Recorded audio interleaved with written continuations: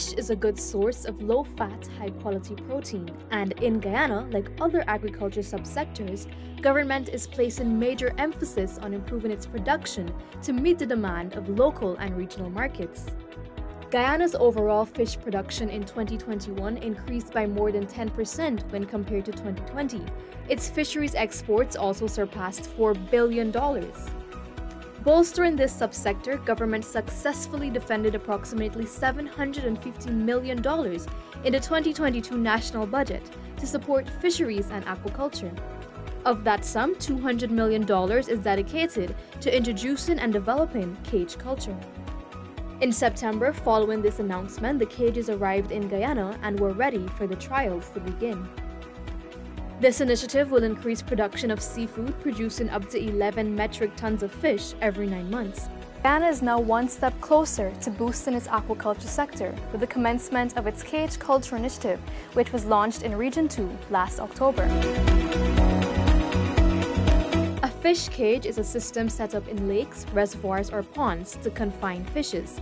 It allows water to pass freely between the fish and the surrounding water resource, thus maintaining good water quality and removing waste. According to Business Queensland, fish cage aquaculture is one of the most profitable and successful agriculture systems with major economic benefits. The villages in Region 2 identified for the Cage Culture Initiative are Mainstay and Kapui, villages with large freshwater catchment areas and ideal for the rearing of the 3 species of fish identified for the trial: tambaqui, mullet, and tilapia. This project will be owned by the community.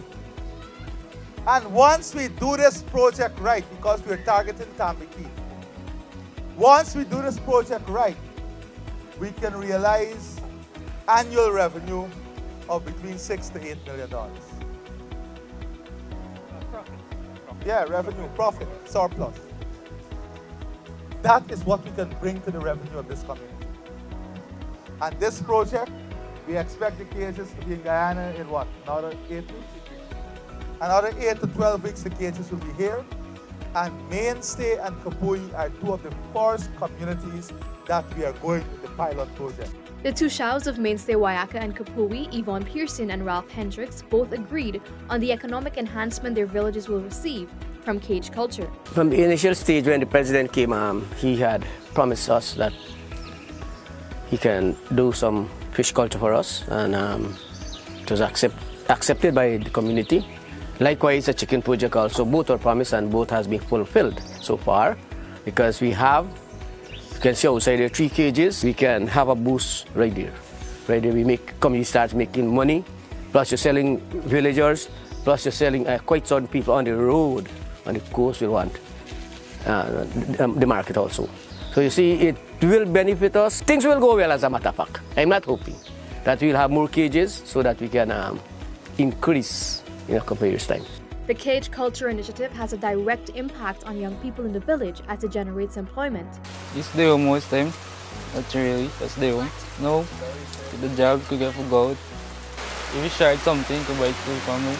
With the $200 million being invested in this technology by government, it will guarantee fisher folk close to $8 million annually. The Cage Culture project will be rolled out in 2 phases.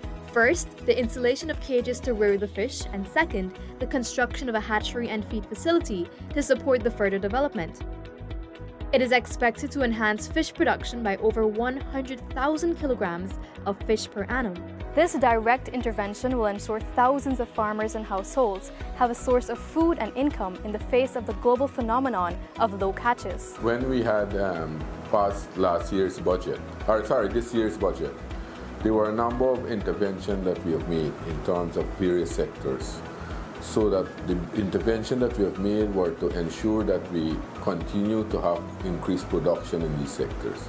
One of the sectors was the fishing sector. You know for a fact that with over time climate change and all that have occurred, we have seen low catches with these marine fisher folks. And as a result of that, with representation, we have been looking at ways how we can help the fisher folks around the country. And then we came up with the marine cage. The marine cage is nothing new. It's new for this part of the world, But places like Asia and so, those cages have been using for a long, long time there. And that have been used to supplement the income of fishermen around the world. Because sometimes when you have marine fishing declining or you're having low catches, the fishermen and authorities in those countries use the marine cage to supplement the fishermen income.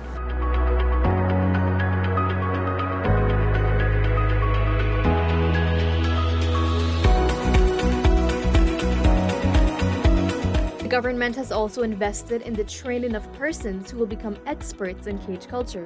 This in turn will create a chain effect of other persons being trained across the country. At the end of this, I will have close to about 15 persons who will be trained from the Ministry of Agriculture and also from areas across the country.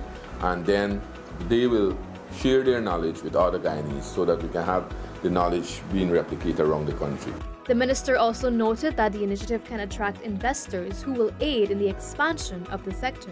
First of all, people will want to see the outcome. And as a government, we are taking the risk first to pilot this project. As I said, that the outlook is good, the potential is there. One cage can give you more. This is a low side of the figure I'm talking about, between $8 to $10 million annually. But it has potential to give you more. So if an investor comes into Guyana, and Guyana have a lot of waterways, free waterways where you could put these cages, they can come to Guyana and they can set up a number of cages around the country in different parts of the country, and that will help to supplement. And this you don't have to put major investment. The investment that are needed is the cage, and then you got the fish and you feed the fish. What we are looking at also, and you know Guyana is looking now to reduce cost of production to ensure that we reduce the food import bill wholly.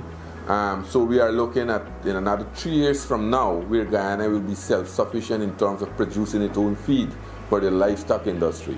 That will be a boost for the cage culture, because for the fish feed we'll have it right there produced in Guyana. It will be cheaper and things like that.